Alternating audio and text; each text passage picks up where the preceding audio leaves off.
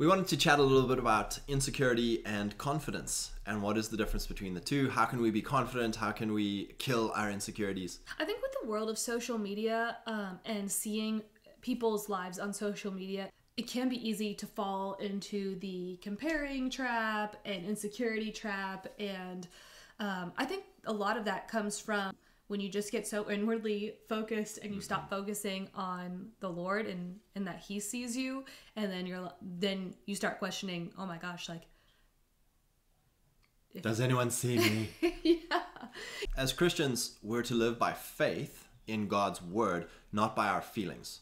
So unfortunately with social media, with ministry, with academia, like name your whatever, even in economy and politics, whatever your domain is, there's this desire for it's in our heart because it's a God-made desire.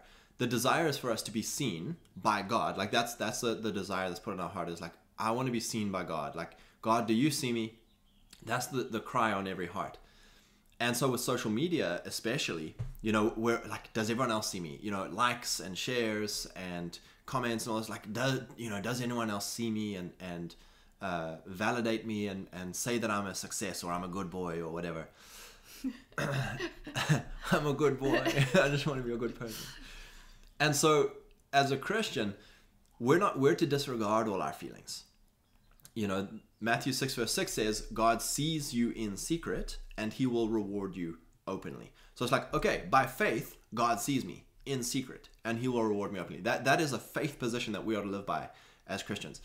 Proverbs 18 says, your gift makes room for you and brings you before great men. You know, what are we all so afraid of? We're afraid of being sidelined, of being left out, of never achieving the desires in our heart or the vision that, you know, we believe God has called us to do.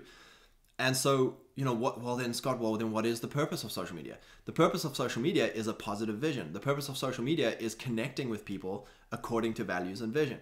You know, so social media is a wonderful thing when you can look at someone else who are giving a positive vision or a testimony of what God has done for them and be like, praise God, like, God, what you did for them, will you do that for me? Like, I'm encouraged by that vision. I'm blessed by that. Whereas the orphan inside of us, the little victim inside of us is like, oh, it must be nice. And then we're insecure, and then we start fighting with people and we start holding grudges and offense towards people. When instead we can bless people, like, bless what you want. Yeah. Bless the visions. You know, that's the great joy of media, social media, YouTube, Twitter, Instagram, whatever you're using, is to put a positive vision in front of you and be like, God, like, what a great vision, what a great testimony. Like, that's where I want to go. That's where I'm heading. That's where I have faith that, you know, what you've done for these people, you can do for me. Yeah.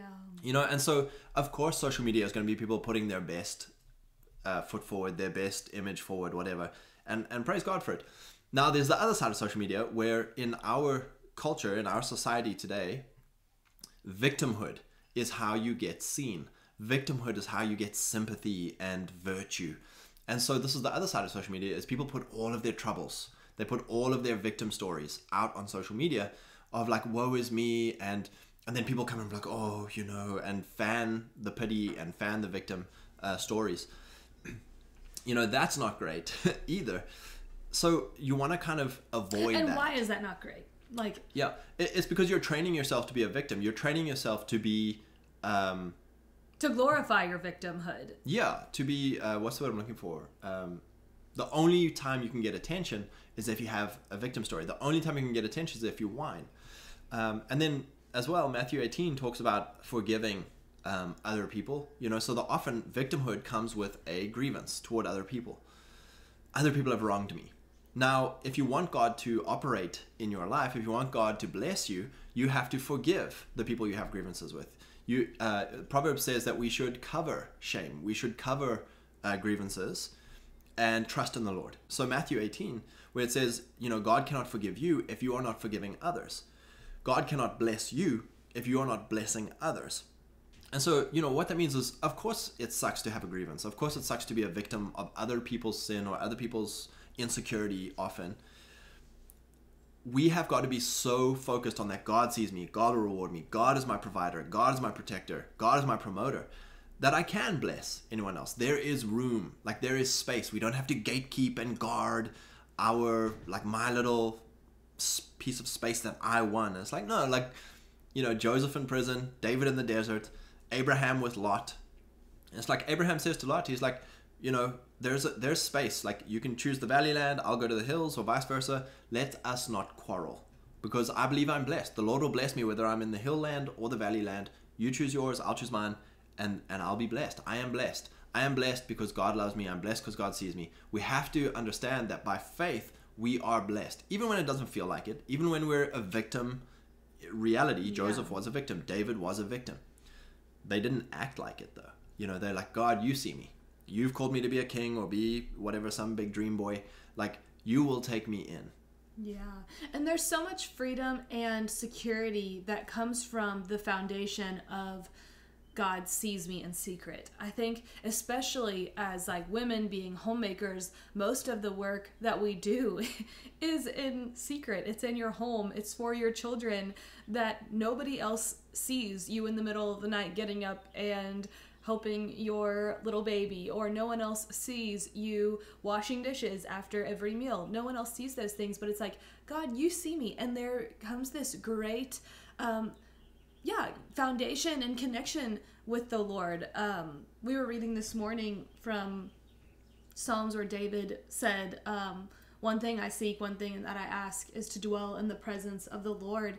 And I was like, man, that is just so powerful. Like, if we think in every moment, like, I am just seeking to dwell in the presence of the Lord. And obviously we always are dwelling in the presence of the Lord, but are we conscious of that? And I think when you're conscious of that, you become so much more relaxed and just at peace with what you're doing, what's in front of you, with what the next thing you put your hands to.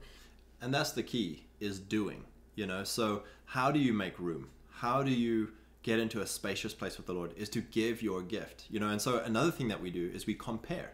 So we look at someone who we work with or on social media or whatever, and we compare and like, wow, he's a 10 talent man and I'm only a 1 talent man. I'm going to bury my gift and be resentful, or I'm going to bury my gift and be a victim. And no, it's like, even if you're a 1 talent man, a 10 talent man, whatever, it doesn't matter.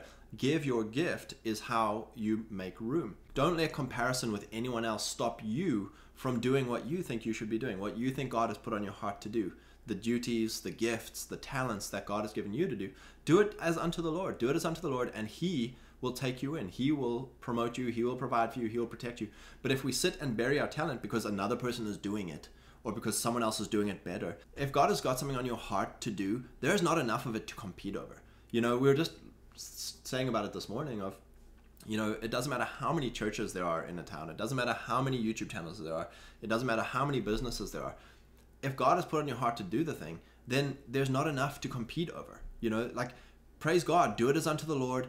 If someone else is doing it as unto the Lord, praise God for them, bless them, and carry on giving your gift. Give your gift as unto the Lord, and He will make room for you. One example that I was reminded of was last summer.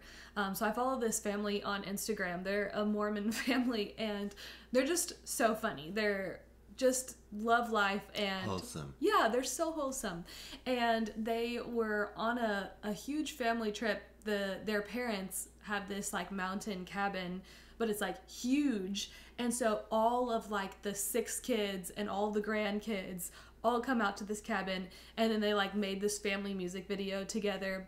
And I'm like watching this family music video and I am bawling my eyes out because it was so beautiful, and everything in me was like, I want this. Like, I want that huge family. Like, just seeing the grandma and grandpa with all of their inheritance was so beautiful.